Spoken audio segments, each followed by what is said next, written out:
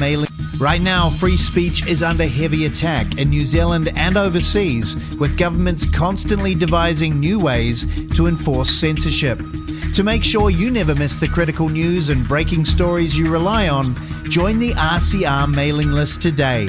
Get connected now at realitycheck.radio/email.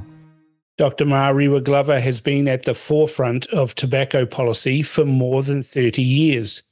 She is undeniably a world-class expert on the topic.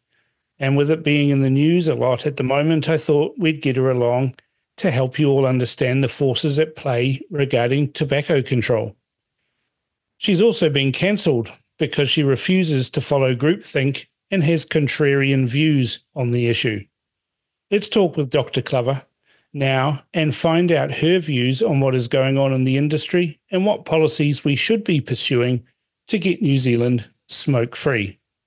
Dr. Marewa Glover, welcome to The Crunch. How are you this afternoon? Great. The sun has just come out, and that makes everything better, doesn't it? It always does. Now, you're one of New Zealand's trying to work out a suitable explanation, because it's a very warped world that you operate in. In talking about smoking cessation and the research around all of tobacco products and tobacco marketing and smoking cessation. It all seems a bit emotive, but you're one of the people who spends an awful lot, in fact, all of your time researching this. Yes, and for such a long time now, 31 years. And so... Well, expert's a good word then, isn't it? Yes. Studying something. That's right. Gladwell would say you've done more than your 10,000 hours and therefore you're an expert. Thank you. I certainly have done more than 10,000 hours and feel like I've done more than that just in the last year. There's a lot to do, and we're unfortunately, it's just become so contested, such a vicious field. And when I started, it was all about reducing death and disease, and that was the focus. And it's completely shifted away from that, very similar to many other issues with the culture war and wokeism and all sorts of other stuff coming into it. It's just so disappointing to have been at the forefront of tobacco control, of reducing smoking in New Zealand, and to see what the sector has dissolved into. Well, I've been watching it for quite some time. I took an interest back in my old whale oil days at what seemed to be a group of people that were activists rather than scientists, and were using emotive and erroneous studies to push an agenda which seemed to be for total prohibition. And I can recall even giving evidence once at a select committee, and was roundly abused by Shane Bradbrook, who was sitting behind me, Hone Harawira, who was an MP at the time, sitting in front of me. And I was pointing out that after 10 years of all these smoking cessation programs, this is about 10 years ago, so it's dated since then. We've had the advent of, vaping and all those sorts of things. And I was pointing out that in 10 years of smoking cessation efforts and the expenditure of hundreds of millions of dollars, that there was still the same number of smokers as there were 10 years ago. Yes, we did have a plateau. So there was initial reduction in smoking prevalence in New Zealand from its peak. Its peak was like in the mid-1960s, and then the US Surgeon General's report came out in 1964, was broadcast globally, and those people who actually had a black and white TV then, I think they were black and white, got to get the message about smoking kills. And we began to see then a reduction, very slow. People began to give up for health reasons, those that could. And another paper that a colleague and I have produced modeled, like, if that kept going and the old adage that if parents smoke, children are more likely to smoke, and if someone quits, then you're more likely to quit. We modelled that, and actually that initial kind of shock of that knowledge coming out explains all of the reduction in the following years up until pre-vaping, as we went up to vaping. So it's a very interesting perspective, because modelling is very respected, especially if you think back to COVID and the modelling that happened. And, we don't have to get into what is the weaknesses of modelling, but that initial knowledge is what people need. They need facts, they need the truth, and that needs to be based on robust, good scientific evidence. And they need support, if that's what they want, if that's what they want to do. If it is harming them and they don't want that, then they need to have that option there. It's not forcing everybody into it. It's you've got to work with people. Yeah, exactly. I mean, I was sitting there watching successive governments. It didn't matter which government was in. They were hell-bent on increasing taxation for cigarettes. And I went to a conference on smoking cessation in Singapore. And I learned some very interesting stuff there. I think it was about 2012. So it's, 12 years ago, again, before vaping. And they talked about Bhutan and how Bhutan is tried taxing cigarettes out of existence. And it got to a certain point where it became lucrative for criminal gangs to sell illegal cigarettes because the taxation was so high. And I warned the select committee back then that, and I even said to them, look, if you want a 40-foot container of illegal cigarettes delivered here, you just got to give me $50,000 in cash and I'll have it here in 2 hours. And they just laughed at me and they couldn't believe that it could happen. But it does happen, and it is happening. But we've seen successive governments slap on taxes on top of on tobacco, on excise, increasing it every year almost. And we're at now a point where we're seeing dairies and supermarkets and service stations being robbed for cigarettes. It's the Bhutan situation all over again, and I can't believe we fell into that.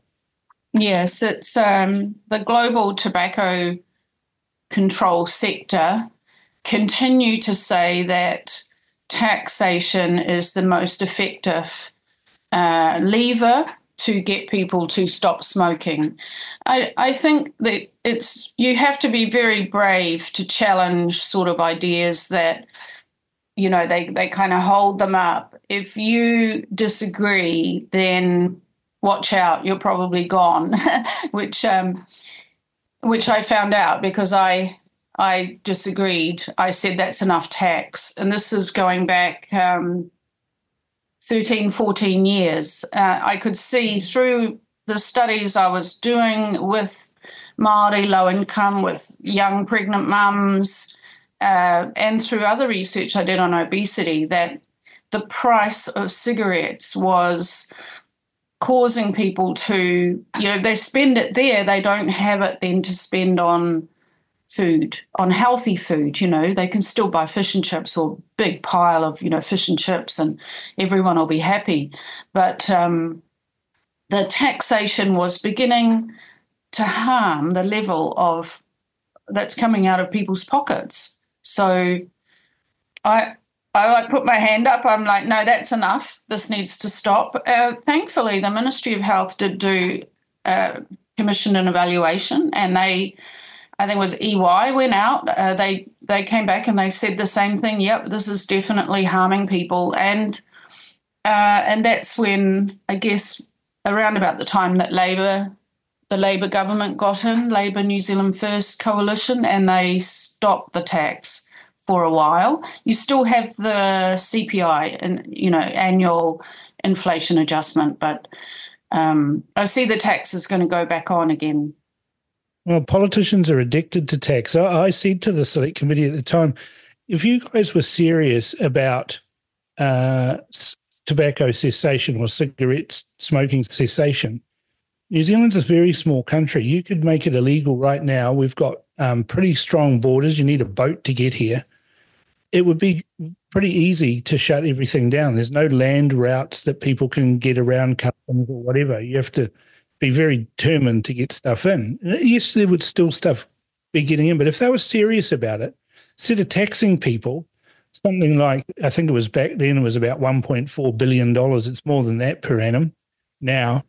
And that would, if it was about health, they'd do that. And not one of them said anything. They had no answer. That's kind of a breach of human rights, though. It's I don't agree with prohibition. I don't agree with just banning something. And there still would be a black market. I mean, Australia's a very good, we're getting plenty of evidence over there because they've banned, e-cigarettes. If you want to vape, you've got to go to the pharmacy and you've got to get a prescription. Oh, you don't need a prescription anymore, but you've got to go to the pharmacy. The pharmacies don't even want to sell them.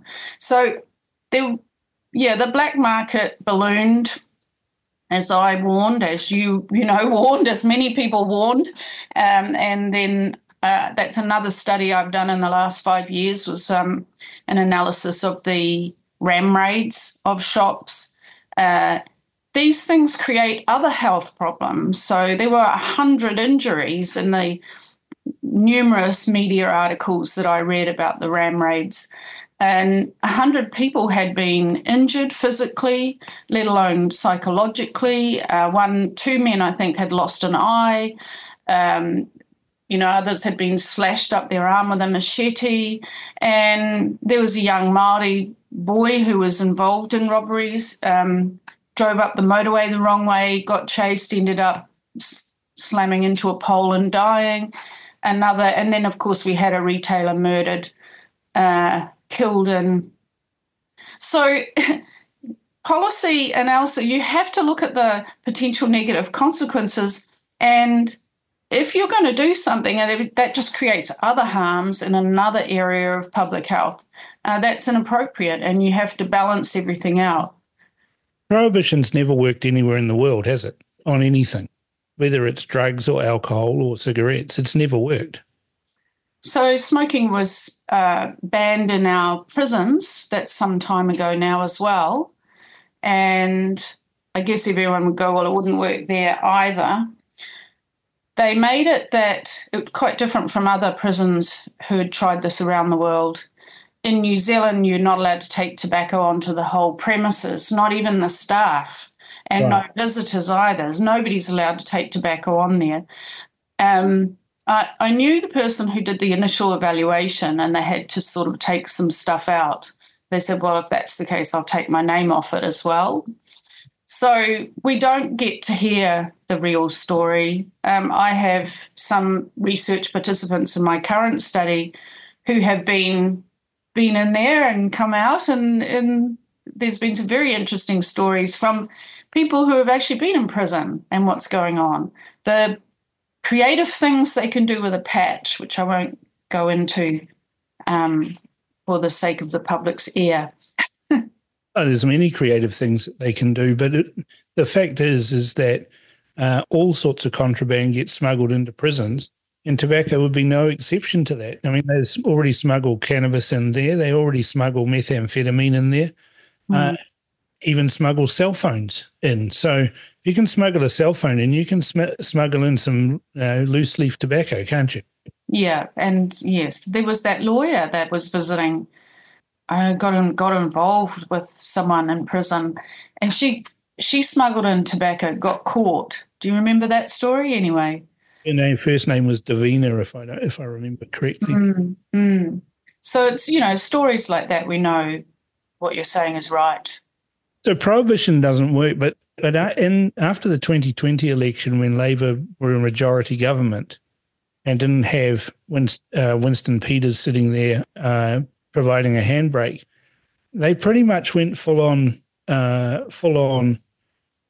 prohibition, but in a sneaky kind of ways. They talked about having an age ban, talked about something that doesn't even exist, that they were going to force on the entire world somehow. This little old New Zealand, a small country that has a very small numbers for anything that we do, rounding figures basically for large corporates. But they were suggesting that that tobacco companies be forced to sell denicotinized or low nicotine tobacco, which doesn't exist.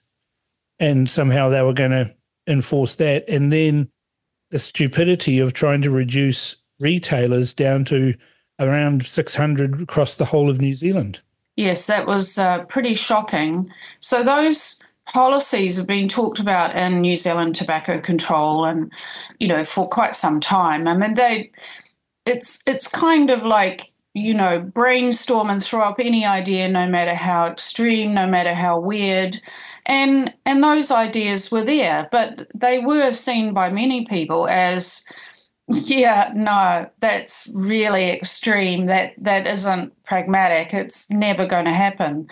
When we had Ayesha Varel, who came from University of Otago into Parliament, they had one of their own in there then, and she became Associate Minister of Health. And that actually had been talked about as a strategy as well, that we need to get our own people into Parliament. So there's all these strategies, lobbying, advocacy strategies, how do we manipulate politicians that have been talked about within the sector for a long time. There's a lot of strategizing that goes on rather than actually going out and helping people stop smoking. Isn't that what they accuse Big Tobacco of doing? Oh, well, we learnt so much from Big Tobacco. We learnt, tobacco control, the ones that spend a lot of their time just doing lobbying rather than, as I said, helping people stop smoking. We've learned all of that from Big Tobacco. And it just does my head in that now I'm seeing that the sector that I've worked in for so long have adopted many of those old strategies that were wrongly used by, big companies lobbying government and bribing and, giving payments or whatever. And here's tobacco control doing many of the same thing, using communication, it's propaganda basically, that manipulating the public perception, putting misinformation out there, which is like, this is why many people are not watching, mainstream media anymore, right? Because you can't believe anything they say. There's so much false information, fake information, and very cleverly worded, rhetoric. And that's what tobacco control went more for and have,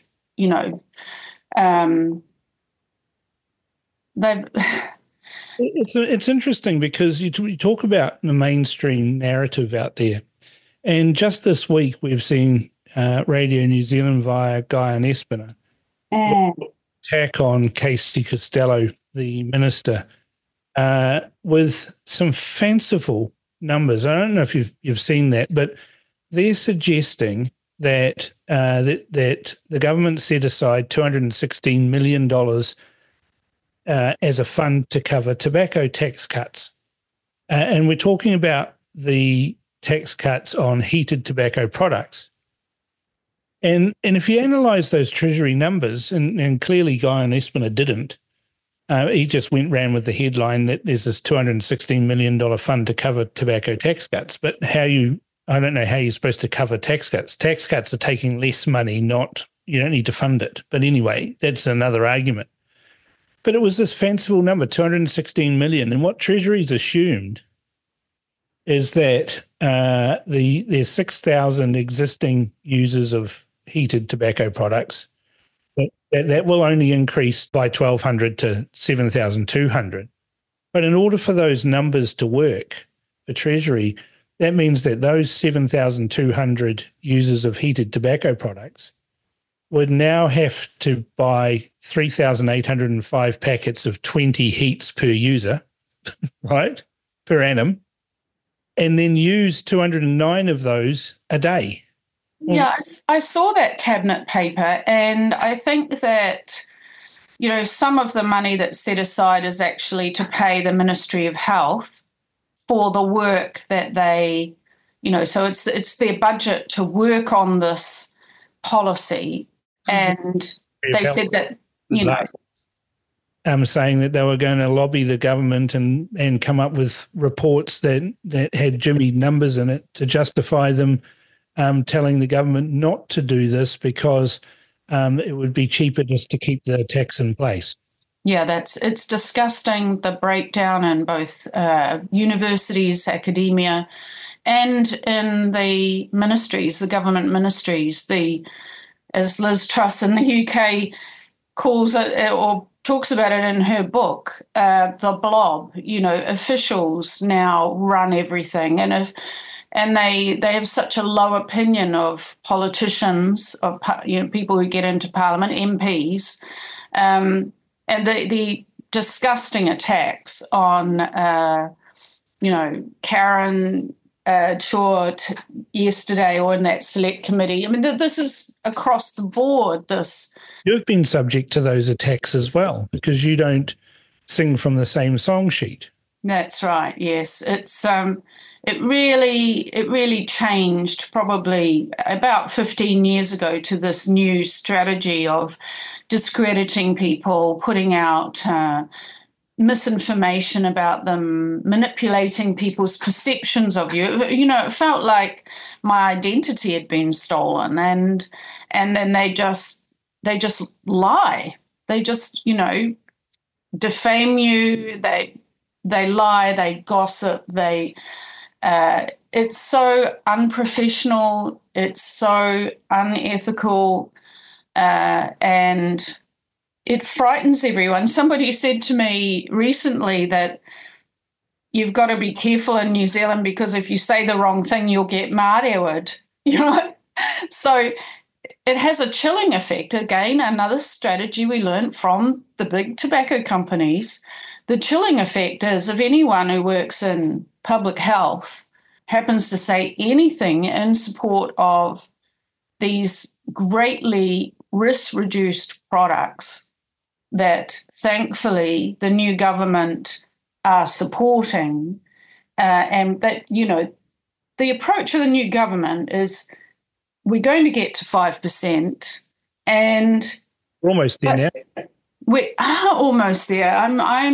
It really has completely exceeded my expectations, and we've mainly had people switching to vaping, or they switched to both smoking and vaping and then to vaping. And, whether they quit or not, I'm not really that concerned about that. Again, I'd get marewa'd for that.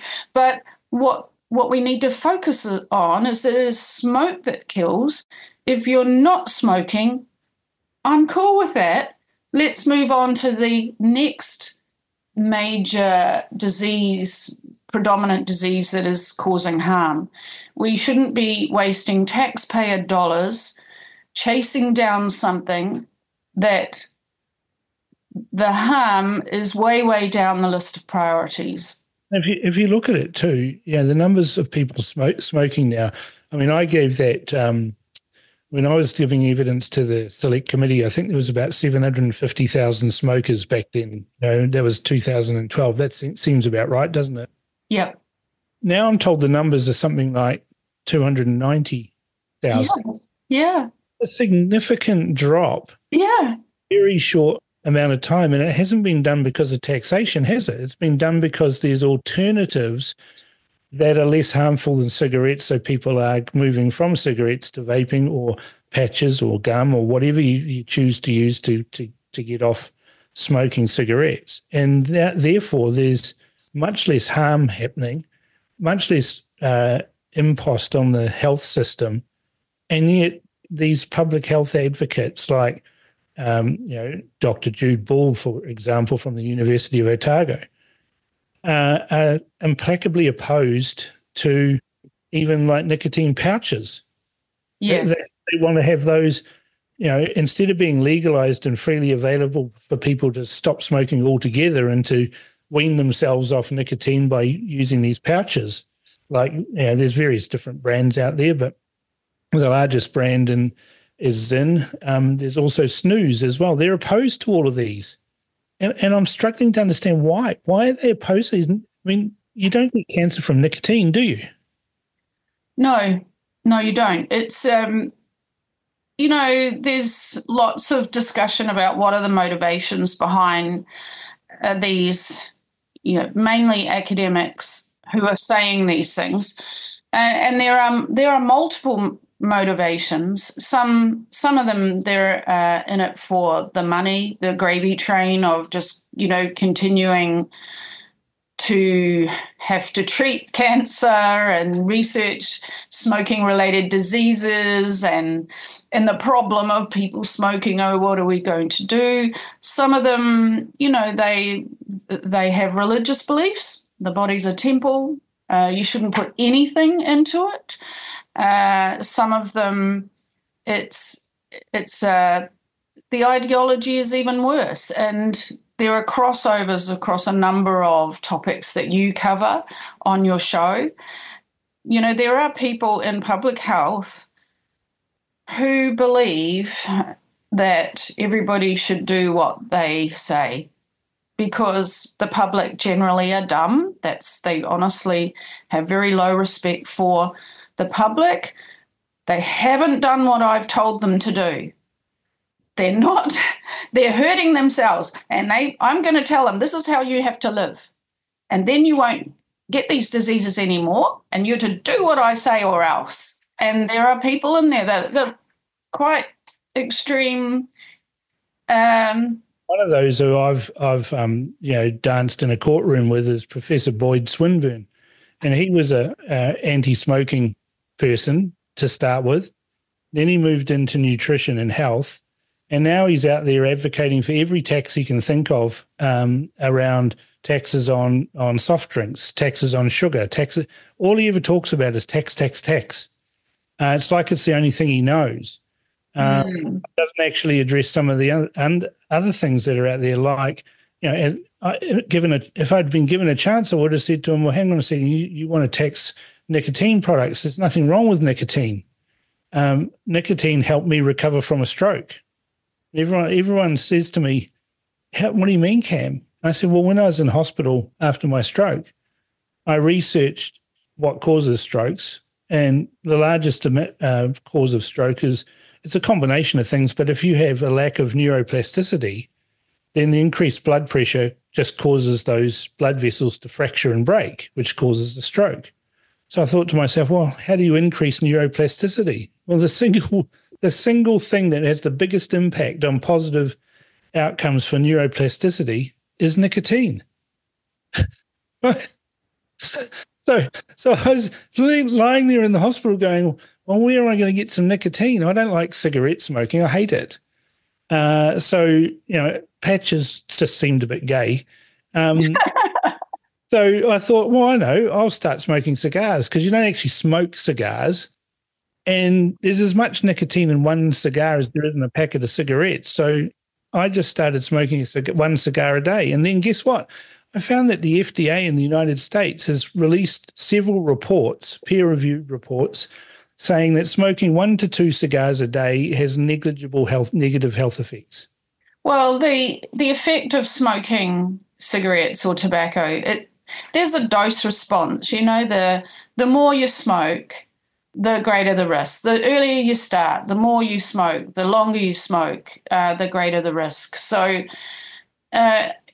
historically in tobacco control, that kind of message was too complicated to put out, to the public. They might go, oh, well, if I only smoke a little bit, then that's, I'm at less risk. Oh, no, we can't have that. So it just became just tell people it kills. And across all communications, we had to just sort of hide the fact there's this dose response. So people who smoke more are at greater risk. And people don't tend to smoke cigars, as frequently. Not 20 a day, right? Well, no, because not inhaled. So you're not going to smoke 20 a day at $50 each. You're just not.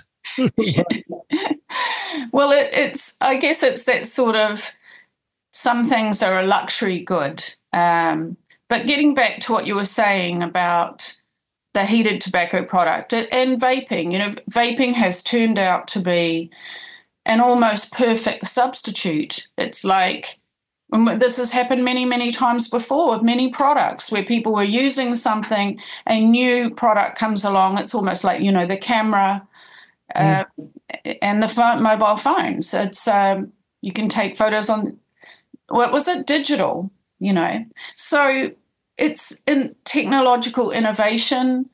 There's been a lot of product development, obviously, and the early ones, didn't work for everyone. And now the situation we have now is governments and states in the US, they're fiddling around with regulating this thing or that product characteristic or this product characteristic. And they are destroying one of the things that made it an effective substitute. So if you take flavors away, you take away one of the characteristics of the product that has helped people to completely substitute. Disgusting, right? I mean, they do. They taste horrible. So if you've got an option to get a nicotine hit and it tastes like strawberry, you're going to take that, aren't you, over sucking on a cigarette? Well, there's a lot of people that's, especially initially, I mean, it is important to have a tobacco-flavored vape e-liquid as well, because the current study I'm writing up, one of the barriers is that it's just too distant for many people, especially older people who have smoked for, over 40 years. And this new innovative product and then the flavors, it's just too foreign. Yeah. So there's got to be a bridge. There's got to be something that's not so foreign. The other thing that really helped was it still had the hand-to-mouth movement. It actually still had the performative aspect. What I mean by that is the blowing out, a cloud. So there were so many similar things, characteristics and experiences, and so it really worked. We had this mass exodus of people around the world switching without any encouragement. And New Zealand is very different because the government encourages people who smoke to switch to vaping. In many countries, there's no encouragement. In fact, or it's hostile. It's hostile, like Australia, which is going very extreme. And still, you can't stop humanity from understanding this is known to be harmful. I've seen it in my own whānau family. I've seen people die of smoking-related diseases. This is known to be 95% safer. Okay, that's a fairly logical, common sense thing to do then, isn't it? So there doesn't seem to be any logic. I mean, you mentioned Australia and you've got to get it from a pharmacy, which is highly ironic because when cigarettes first started coming around, you had to get them prescribed and get them from a pharmacy. Really? Yeah, I've seen it in museums, packets of cigarettes, inhale this to assist with your asthma. Oh, yes, yeah. That sort of stuff. So, it was medically prescribed. And so now you've got vaping, but that's not working though, is it? No. And, strangely, they didn't seem to have consulted with that pharmacy guild, and they don't want to stock vaping products. They don't want to, we had ram raids and violent robberies. Australia, they're firebombing the stores.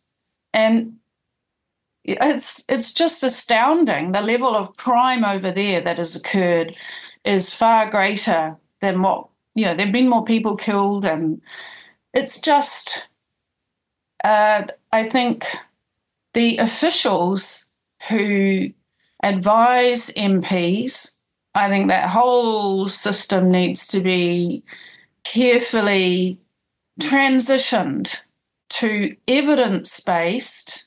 Yeah.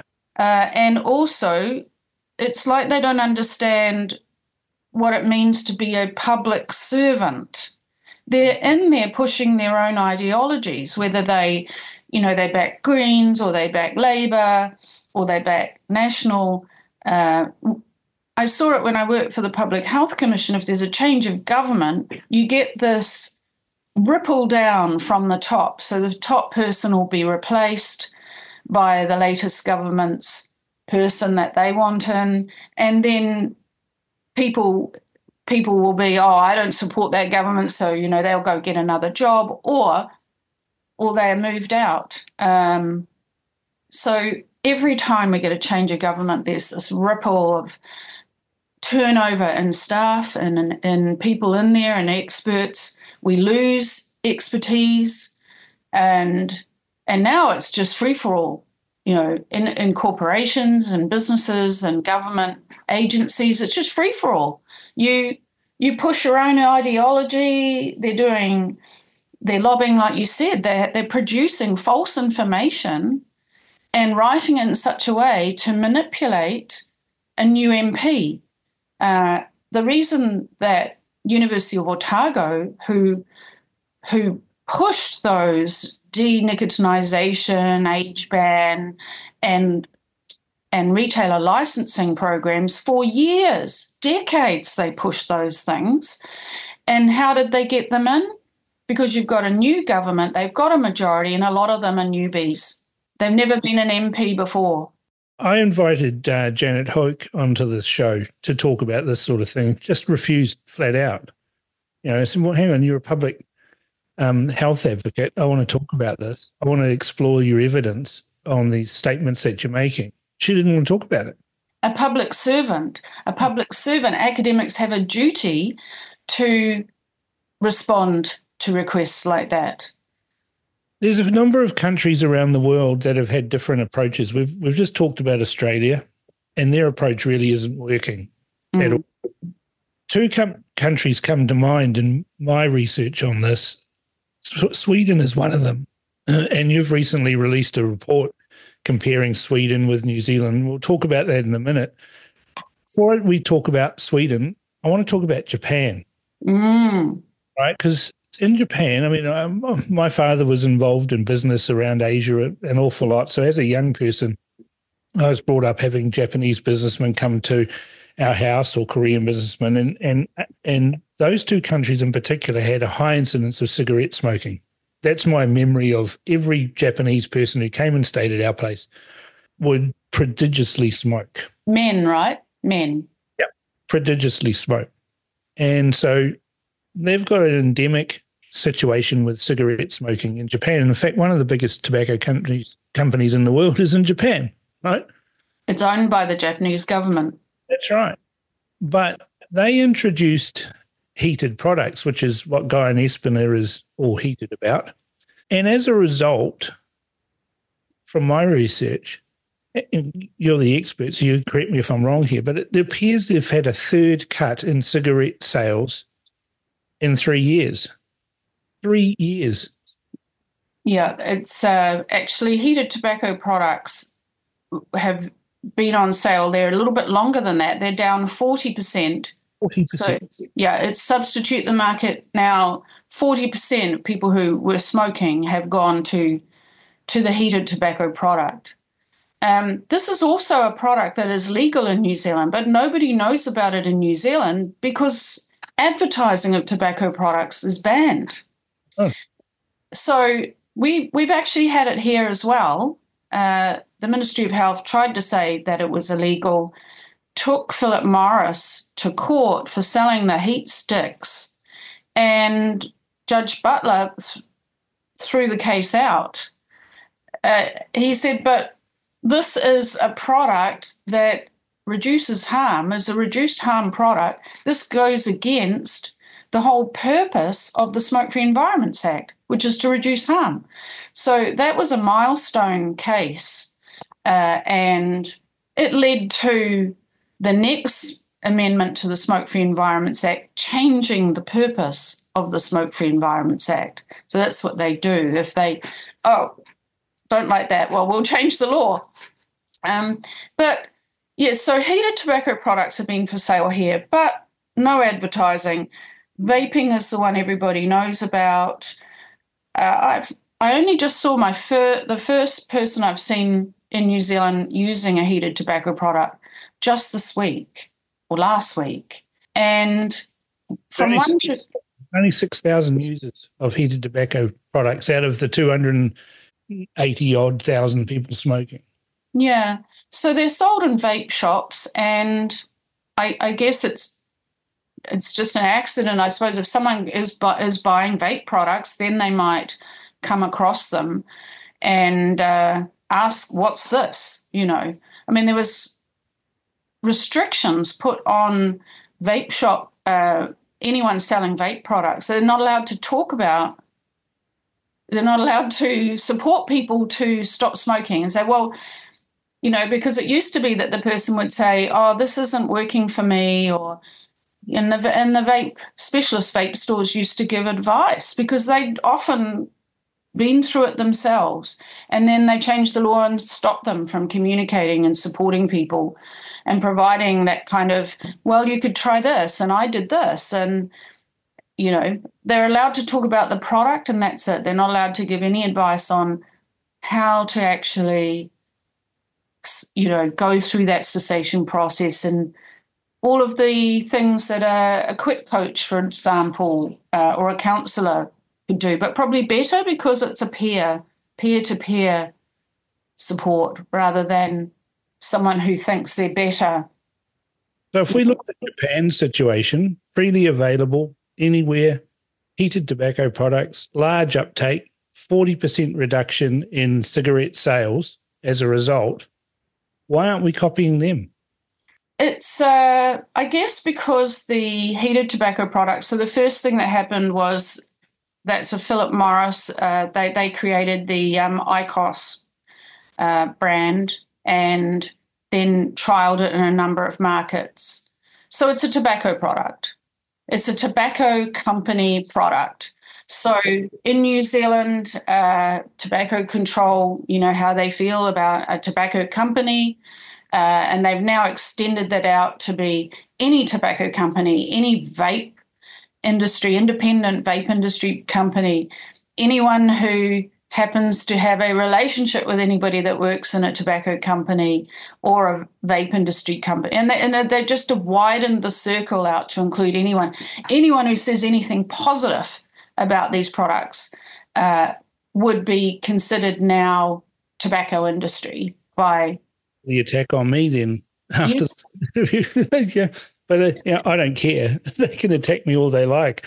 I think we just need to look at evidence, and Japan is evidence. It's real evidence. Yeah. Sweden is even more impressive, isn't it? Well, actually, before you move on to Sweden, so after what happened in Japan, so they had the IQOS and then British American Tobacco, another major tobacco company in the world. They bought out their own brand of a heated tobacco product.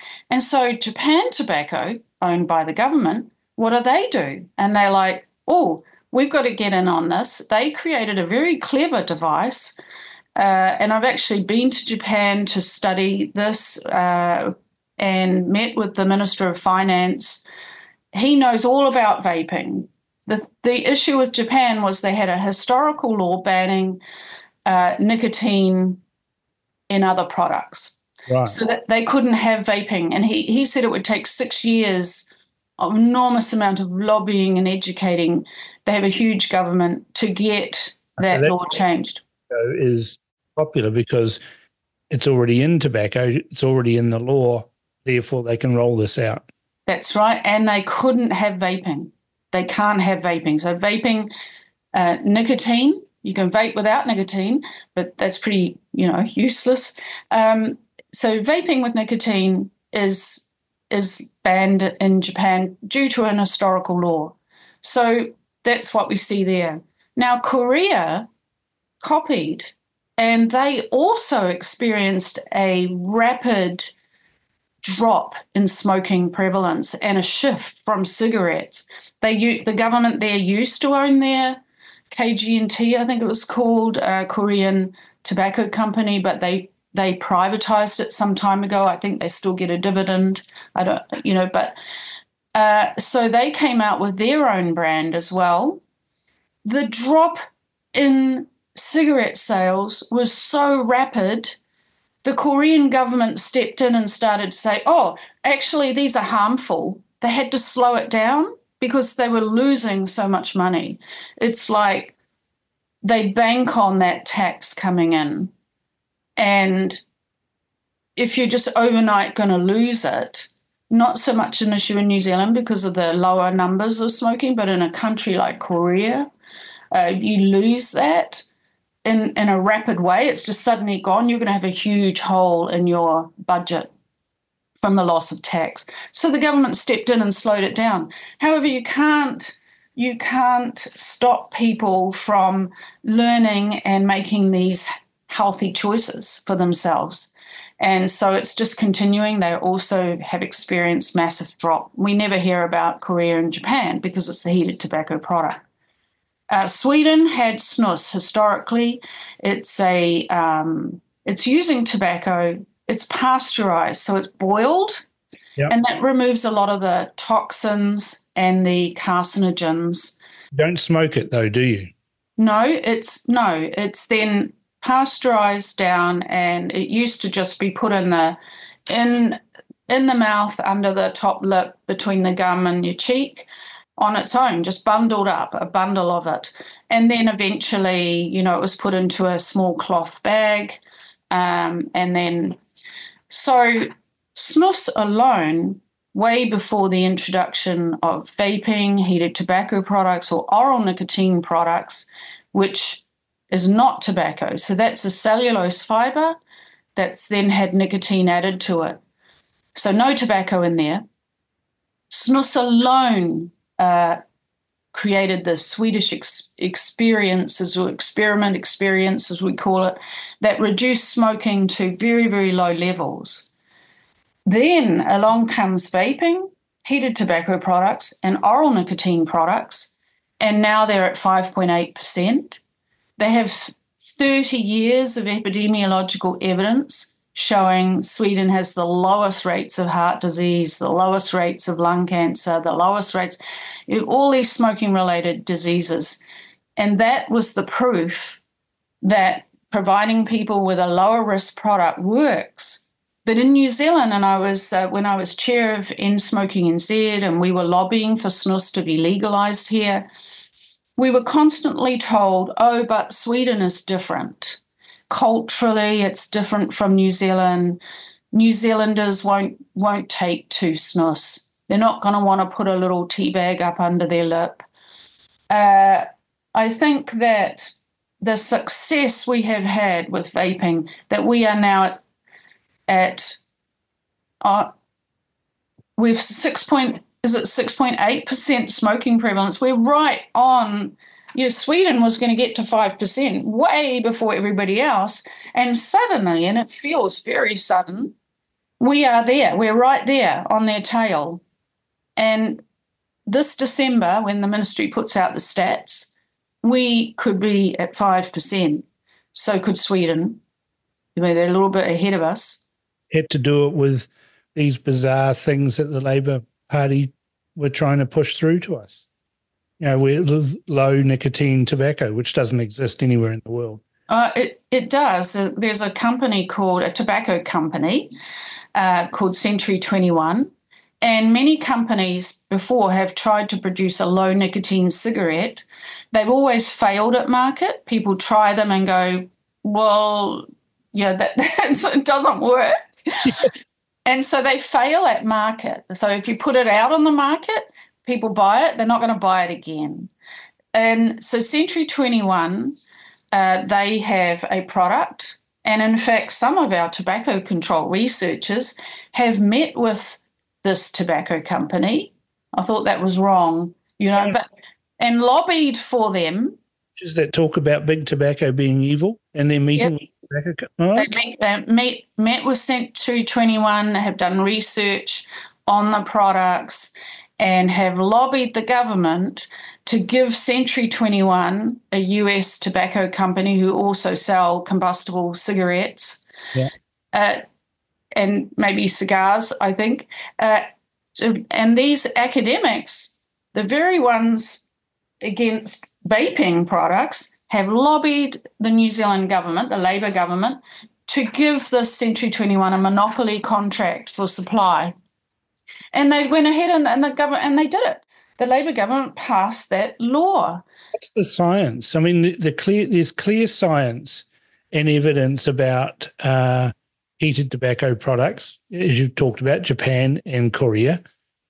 There's clear science out of Sweden.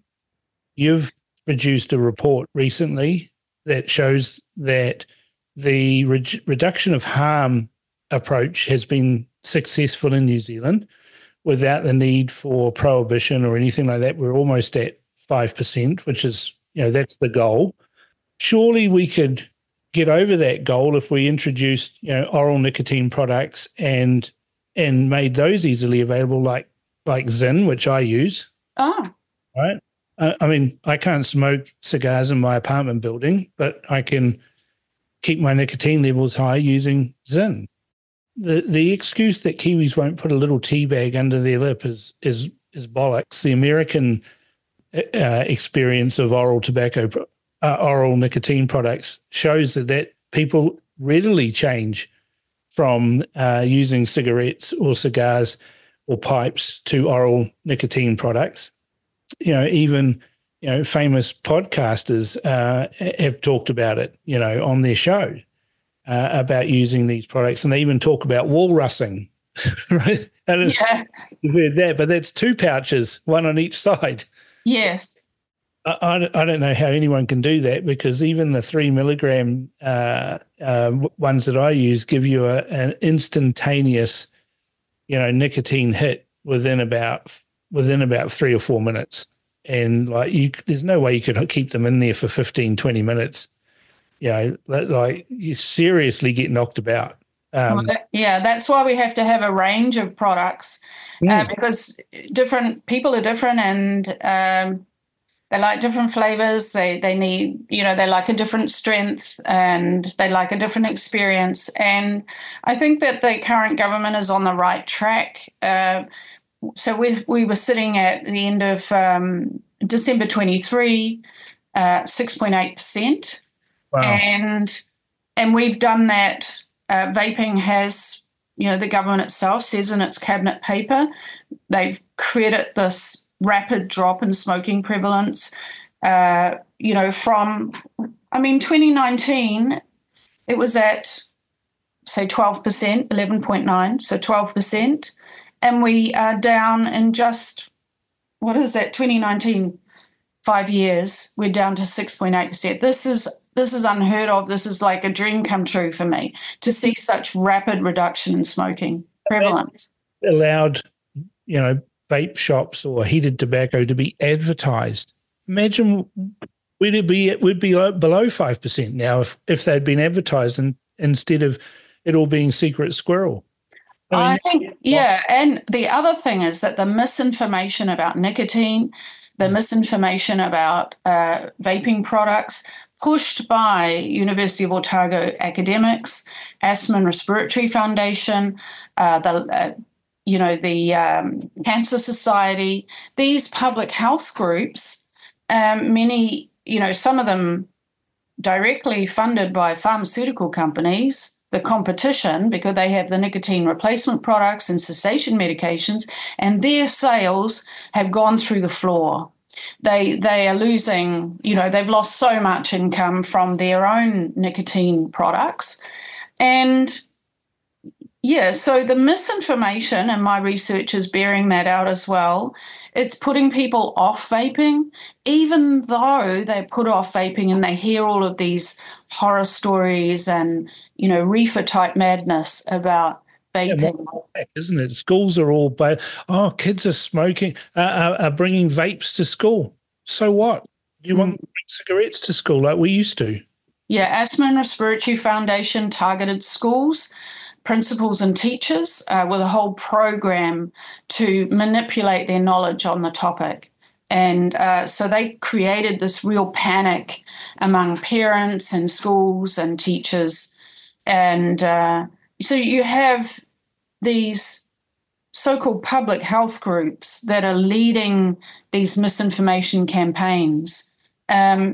And that is doing a lot of damage. We would have been below 5% now if they had not put out just blatant lies. And then we also have a lot of researchers around the world who have fallen into believing this and who are creating, some of the papers I read, not only are they scientifically flawed, they're just blatantly misled or deliberately written to mislead everybody about the relative risk of these products compared to smoking.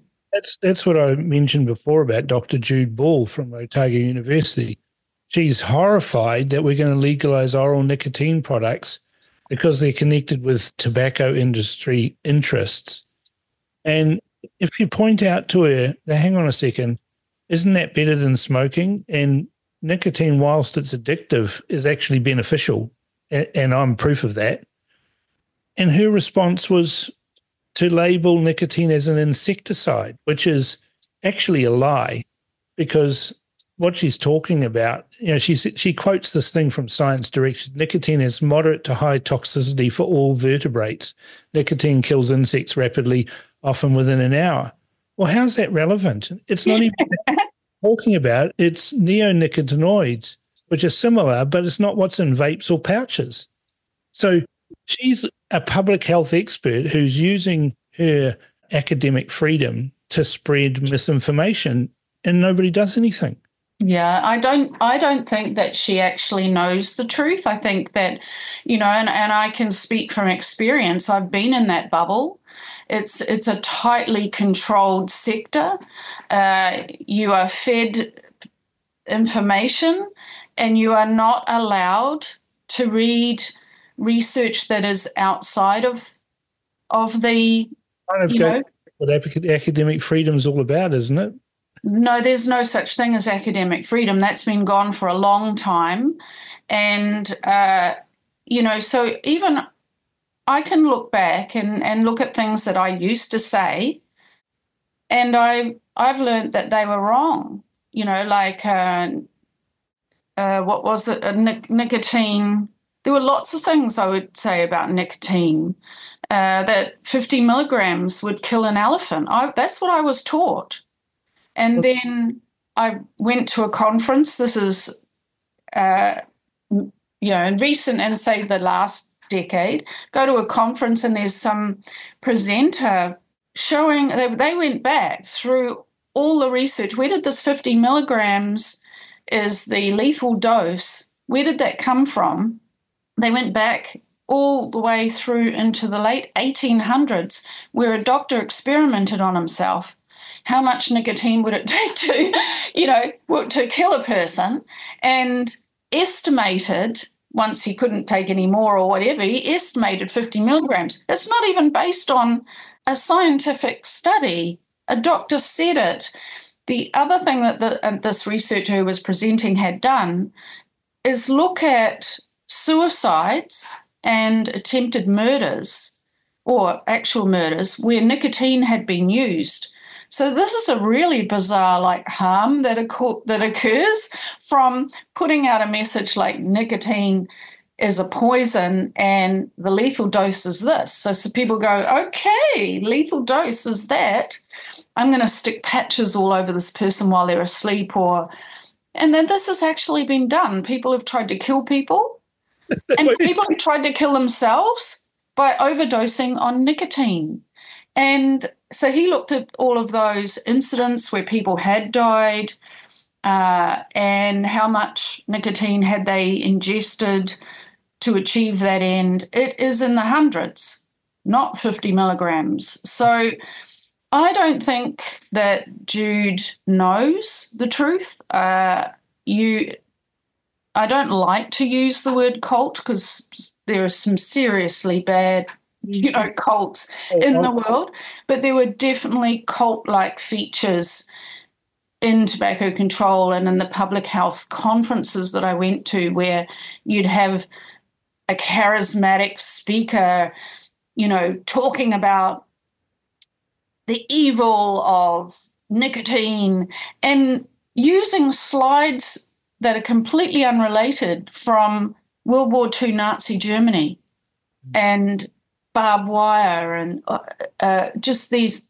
I'm sitting there, my background was psychology, and I'm going, hang on a minute, this is like blatant psyops, having a completely unrelated, horrific picture behind what he's saying. And I'm like, wow, this is like brainwashing. I'm looking around and everyone was transfixed. And all I could do, I just sat there and just wrote down what was happening because it was so shocking.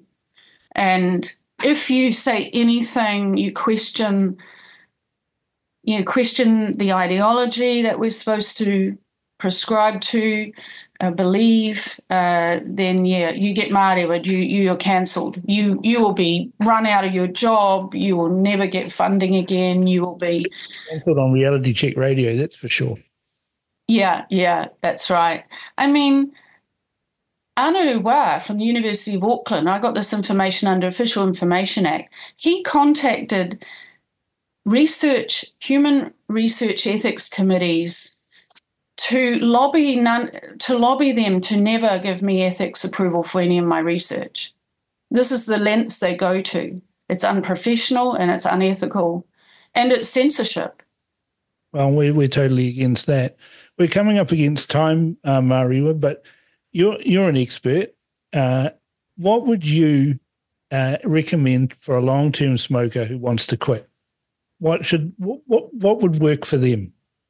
Well, actually, in my current study, many of them don't want to quit, and that is something that isn't recognised as well. So the tobacco control sector puts out that 75% of people want to quit. A majority regret that they ever started. But what is overlooked is that there are a percentage who don't want to quit. They're quite happy. One of our elderly women in our Voices of the 5% study, and we have a website called Voices of the 5%. I'm putting all their case stories up there, open for anyone to read. And I really hope people do, because you need to understand what people's lives are, why they smoke. And they might try and quit. But then, like one of our guys, his partner tried to hang herself, and he sent the kids down to her house. So they found, real traumas are happening to people. So the elderly woman, she said to us, she's in a rest home, she's got her own villa. If she didn't have smoking, this is when they were bringing in the denicotinized cigarettes. So she was like, if I don't have this, I don't see any point in living and going on. It was the most rewarding thing she had in her life left. And there are a lot of old people who are just discarded to the margins. I can understand that. After I had my stroke, I basically didn't do anything for 2 years except sit on my deck chair and watch the tide go in and out, because I really didn't have any energy to do anything else. And so I sat there and smoked cigars. And when you smoke a cigar, it takes an hour or more, depending on the size of the cigar or whatever, but it's definitely more than an hour. And I found that to be really relaxing and really pleasant to just sit there and contemplate the world whilst, intermittently moving the cigar up to my mouth and tasting the cigar.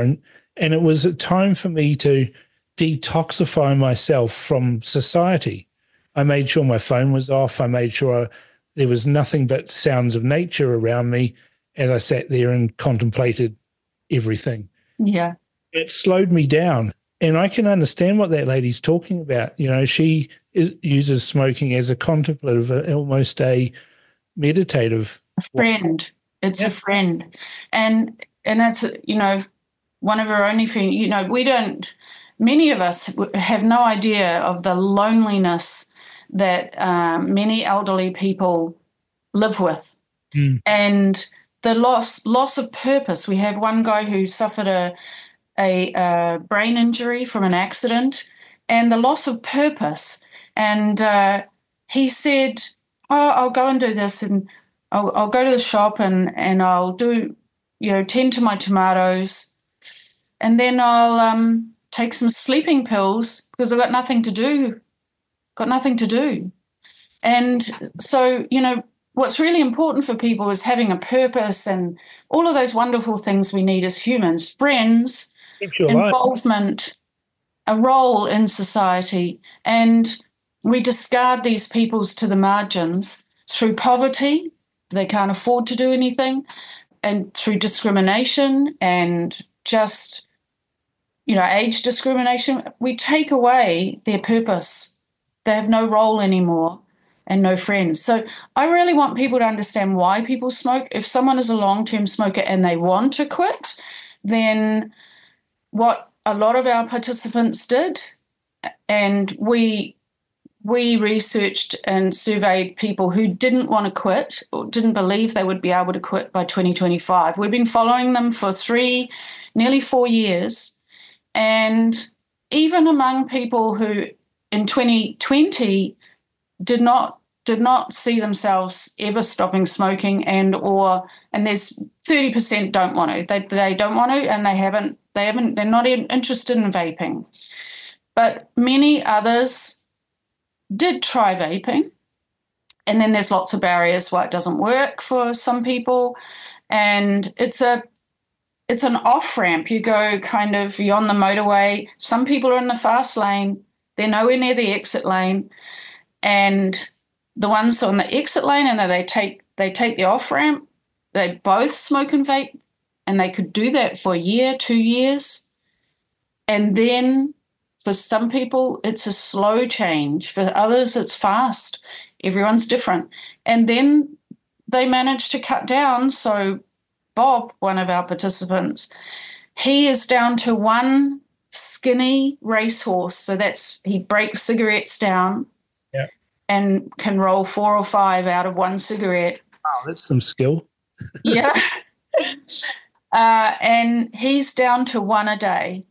And that, for me, is a fantastic, achievement for him. He's vaping a lot, but he just one a day from, I think he entered the study 4 years ago. He was already vaping, but he was smoking about 5, maybe 6 skinny racehorses a day. So you talking about one cigarette ripped down into, say, 4 racehorses, and he already had reduced his harm a lot by doing even that, but he's still, trying to get rid of that last one, but he can't, and I'm proud of him. It's probably, entertaining in breaking down a cigarette and seeing how many racehorses you can make out of it, I couldn't even try to do that. It'd be too hard, And think of the time involved. And this is another thing I've learned from all of these wonderful people across New Zealand who has stuck with us for 4 years while we're just asking, how's it going, every now and then. And one of the things I've learned is the indignity that these policies impose upon people. Everyone has got something better to do than sitting there ripping apart a cigarette and making racehorses, right? That's time. Or there was one horrible case you might have seen some time back where this man thought, cigarette butts are disappearing from my ashtray on my deck. So he put a camera, and he caught this Māori woman coming at like 2 o'clock in the morning to steal cigarette butts. That little bit of tobacco that's left over. Yeah, you can buy bags of cigarette butts, on Facebook for $10, a big bag of cigarette butts. And then people will rip them apart. And, this is an indignity. And I think really the indignity, the people who are acting undignified are public health by creating these circumstances that force people to find cigarettes that way. And even recently, my partner Steve and I were down at the supermarket, and a Māori woman came up. Māori have higher smoking rates, overrepresented among lower socioeconomic. She comes up to him, and he was vaping actually, and she said, "Have you got a cigarette?" And he's like, "No, I don't smoke cigarettes." And she's like, "Please, I'll do 10 push-ups for you." Yeah. It's like, oh, like we've really lost, public health have lost an understanding. They don't understand people's lives, the circumstances that lead them to use products that relieve the stress and the trauma, the pain, and they don't care. They don't care anymore, and it's a real loss. I think public health, you just got to scale it back to its basics. Make sure that water is clean. Make sure that restaurants are not serving contaminated food. Get back to the basics and get back to understanding. Trying to control lives. Yeah. We're there to help people. If they want help, you can, okay, lead paint was bad. Okay, come on.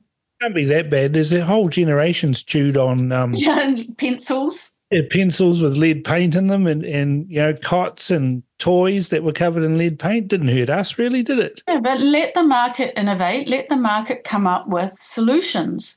Let the market advertise those solutions so that we can reduce. I mean, smoking is awful. It's a horrible habit, really. But no one in New Zealand now can say, well, we weren't told, right? We all know. We all know what the health effects are of smoking. But if people choose to do that, I mean, I'm a bit of a libertarian. If people choose to do that and harm themselves, it's up to them. They pay tax for the privilege of it. So, that's really where it should be left now. If we get under 5% and we're almost there, you're right, we should move on to let's tackle obesity now, or let's tackle the next thing that's causing problems. Yeah, that's right. I don't like the compartmentalization of public health. So you have like this group only do smoking, and they do the lungs, they do the cervix, they do the kidney, As a public health professor, and when I was a policy analyst, we had to look at all of the diseases, which is the one killing the most people, which is the one that's causing, the most harm for the most people. And we had to prioritize. And in that first year with Helen Clark, brought in the Smoke-Free Environments Act, set up the Public Health Commission 1993. And this is what we had to do as the Public Health Commission. And we had to prioritize 10 and write policy advice for her on that.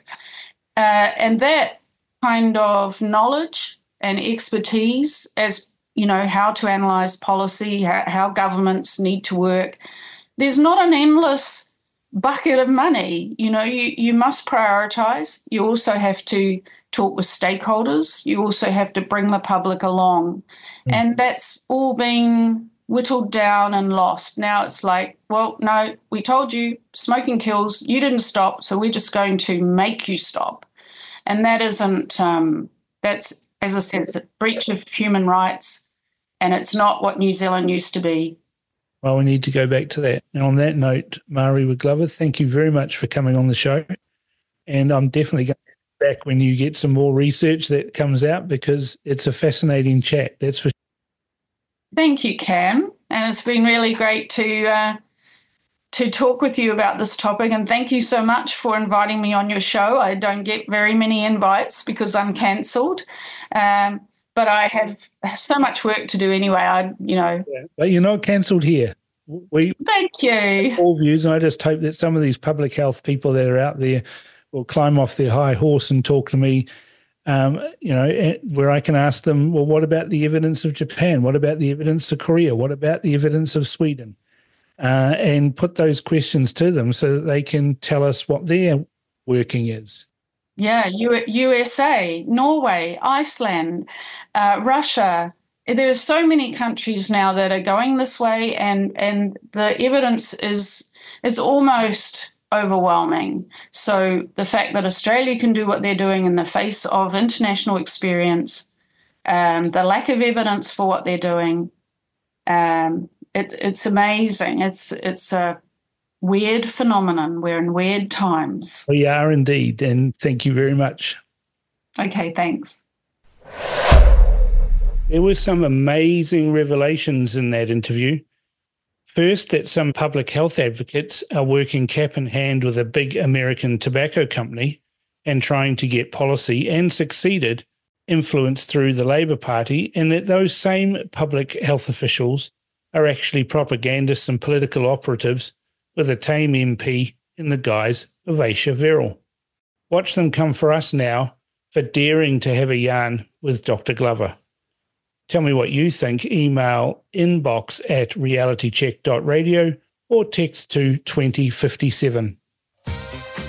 Thank you for tuning in to RCR Reality Check Radio. If you like what you're listening to, dislike what you're listening to, either way, we want to hear from you. Get in touch with us now. You can text us with your message to 2057. That's 2057. Or email us at inbox@realitycheck.radio. We would love to hear from you, so connect with us today.